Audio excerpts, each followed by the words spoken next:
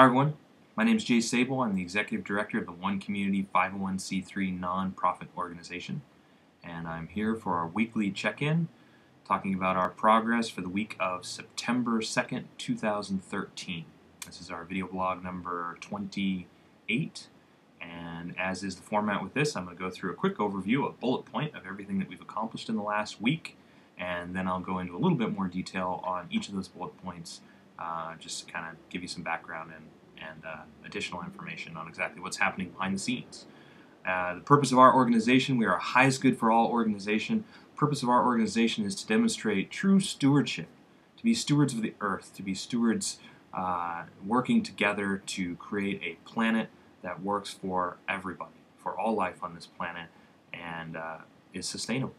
And so our process or our method of doing that is to create open source blueprints for sustainable and self-replicating teacher demonstration communities, villages, and cities to be built all around the world, and to teach this model and share this model of stewardship. And so One Community is the first of these cities, and everything that we're doing is with the mindset of for the highest good of all and open source sharing all aspects of civilization: food, energy, housing, social architecture, recreation, and open source education model, because these things are interconnected. And so let's go through the bullet points of everything that we've accomplished. So in the last week, we've had a very busy week. First and foremost, we finished the Tropical Atrium page. Last week I did the happy dance, and I said maybe I would do another happy dance after we finished the very last piece. The last thing that we had to do was put the harvest details, the harvest projections on that page, and so now it's complete. Check it out. Very small happy dance. It was pretty anticlimactic. It wasn't a lot of work that needed to be done because we'd done everything else over the past 3 months on that page, but now it is completely complete until we actually start building it, and then we'll add all the videos and everything else that goes along with teaching people how to duplicate every aspect of that structure. So very exciting to see the planting and harvesting details done. Click on the link and you can read about that. Wallapini 1, the frost-free arid zone from our food infrastructure. All of the plants are now complete on our harvesting and planting and harvesting page for that, which includes all the details for planting details, descriptions, as well as how those would be received, why they were placed, where they were placed in that food production house, and also cultural considerations. And that house is very interesting because it's a frost-free arid zone. So in that house we'll have 26 different species, and of those 26 different species, 5 are classified as endangered and 9 are classified as vulnerable. So it's really a unique food production house with foods that most people have never even heard of, let alone tasted. And so it's going to be a really interesting house. I invite you to check that out. We also update our food infrastructure site map, which is pretty cool. It's got all the food planting maps on it now. I'll include that site map on the written blog, so if you want to see that, you can take a look, or go to our food infrastructure pages and you can see it. Hoop Houses cost analysis is done. Last week we put the Hoop Houses page up. Last thing that we needed was the cost analysis. That is up, and now we are researching plastic. So with the Hoop Houses, there's a lot of different choices out there for plastic, and we're looking for something that's going to last for 20, 30 years. And so we started a conversation, we did some research, and we found what's up there right now is a company that we found that will ship direct from China 6mm polycarbonate plastic that will last 10 years. But we think we found a new plastic that's based in the US and might last 30 years. So we're doing tons of research on that right now. Look at the cost analysis on that because we want to build hoop houses that are going to last decades, not a year. And most of the plastic that you research and you buy, say at Lowe's or Home Depot, not going to last longer than a year. So we're doing that. This last week we finished researching rabbitry and rabbit breeds, and so I'll be lucky if I can get all this stuff up this week, but on my list is rabbits and rabbitry and rabbit breeds, apiary and bees. So an apiary is bees and bee setup. We've done all the research for that. Chicken breeds and chicken coop setup. We've done the research for that as well. So I'm hoping to get those up this week. Might not happen until next week. And we continue behind the scenes to work on food forest planning. And so we've got images and stuff done, and that page is going to be coming together this week as well. Very exciting on that. On the Earthbag Village, Devin Porter is doing some amazing work on that right now, and then Bear, our team member Bear, has done the research on septic. So let's see, we've swapped out the bathrooms and showers and done a little bit of change to the layout for some benefits that will provide for recycling of the gray water. We're doing a lot of work on 3D with the windows and getting those in. I haven't actually gotten the most recent export, so I'm not quite sure what the picture is going to look like. I'll put it up when I get the blog up tomorrow, the written blog up tomorrow. So, but this week, all the stuff that we were talking about and going back and forth and collaborating on was the window details.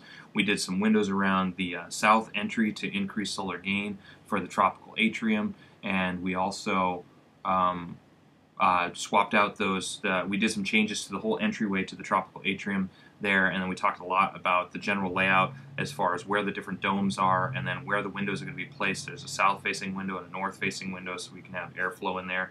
Pretty sure that's where we're going to keep that. And then also with the Earth Bag Village, they did all the research on the septic, exactly how large the septic tanks need to be to meet the county's needs, because we need to do a traditional septic, and our vermiculture bathrooms are set up so that it integrates vermiculture with traditional septic so that they can be built in pretty much any county, because you meet the county's needs, and then you can demonstrate that the vermiculture toilets are safe and produce soil that doesn't have any viruses or bacteria or anything that's dangerous in that, and then that can be used. And so we've done the research on exactly what septic we would need for a village of this size, and so we've got that, and hopefully that's going to go up on the website. That should go up on the website this week as well. And then also we're doing all the research for the communal bathrooms. So you got the communal toilets, you have the communal bathrooms, which is all the details from hair dryers to soap dispensers, because we'll be providing all of the best and healthiest soap and things that won't cause problems for the plants. So when people visit, their shampoos and all the different things that people are putting in their hair and on their bodies are hopefully minimized as far as what's going into the soil and into the water, and thus into the plants.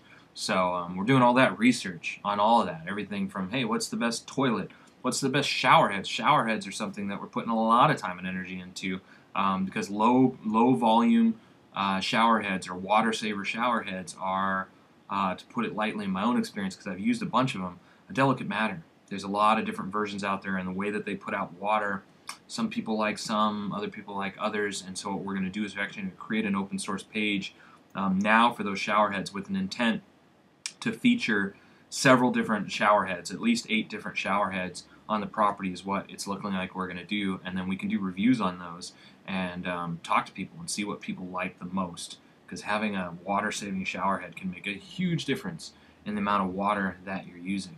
And at the same time, shower is something that you do every single day, so it's important to us to create the absolute best shower situation we can while still saving water.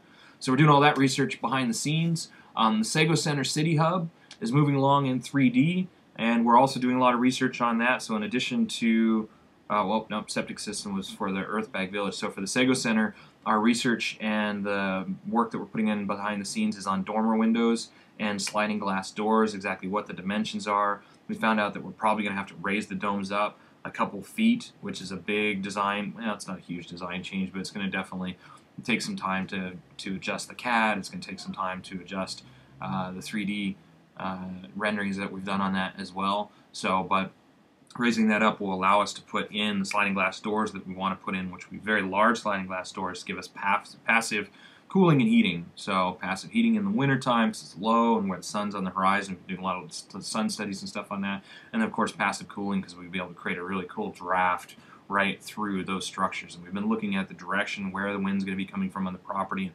placing those things on the Sago Center. And then also placing we're starting to place all of the different appliances in the kitchen, as well as we've done an extensive amount of work on the inside of the Sago Center. So there's the mezzanine level, and I'll include pictures of this stuff in the written blog as well. But for those who don't look at the written blog, the mezzanine level, there's a section here that cuts into the domes so that people can sit there and look down into the social dome or look down into the dining dome.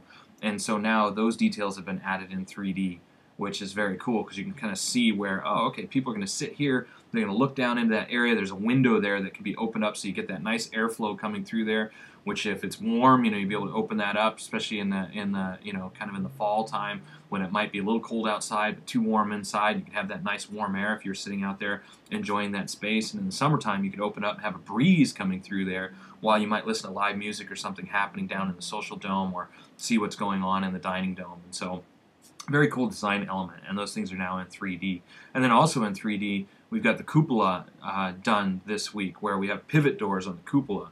So on the top of the Sago Center Duplicable City Hub, there's a door, an east and a west door. So you have sunrise and sunset that would go through those doors, and those doors are pivot doors. So if you have the door like this, you can actually pivot it this way, push them open, and open up the entire east and west wall.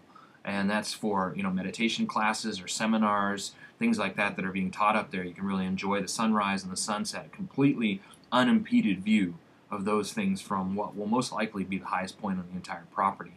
And that's the whole point of Sago Center. You can read about that on the Sago Center if you just go to onecommunityglobal.org/Sago, SEGO-center.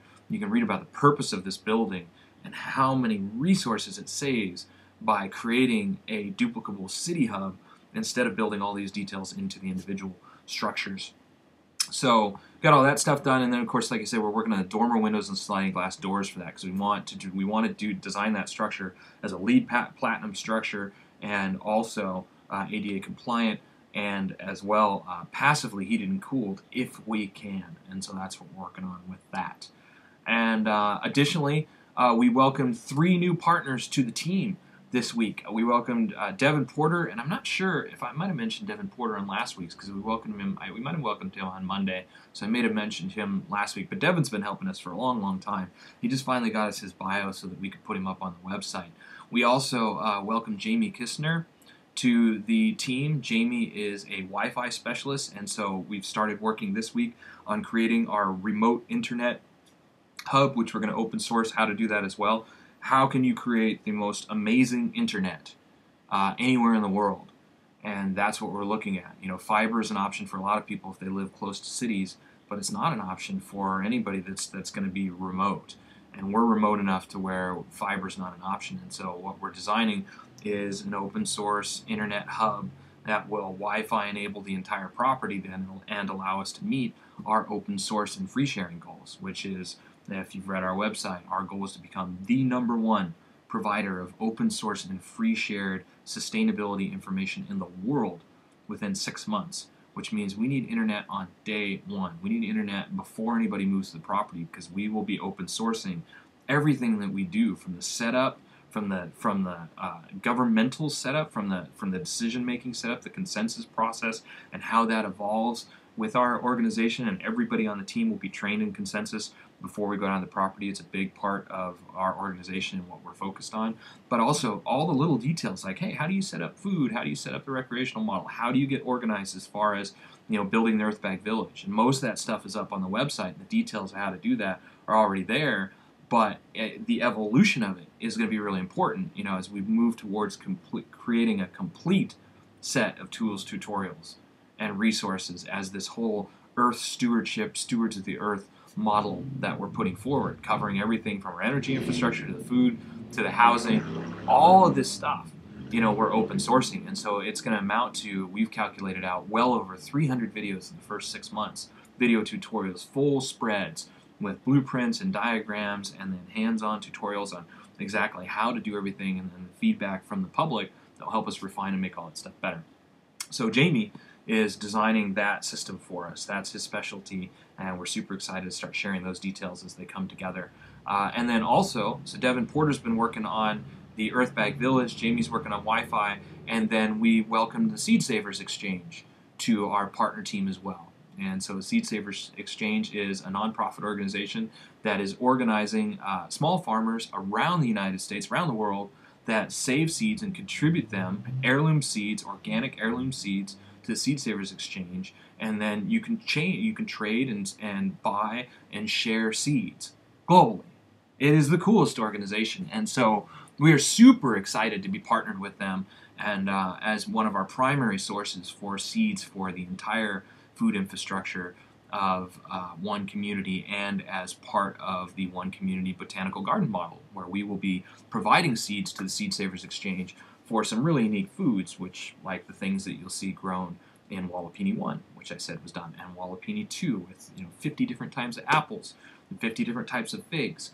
What an opportunity to share these different things. And so we have, we're bringing together more biodiversity than most people have ever seen or even heard of on our property, and so we want to be able to share that as part of our open source goals, and Seed Savers Exchange is one way that we'll be able to do that. So that's the update. I went in a little bit more detail than I wanted to on all the different things. Got a lot of cool stuff. I guess I don't really need to review it. I'll just leave it at that and say that it's been a busy week.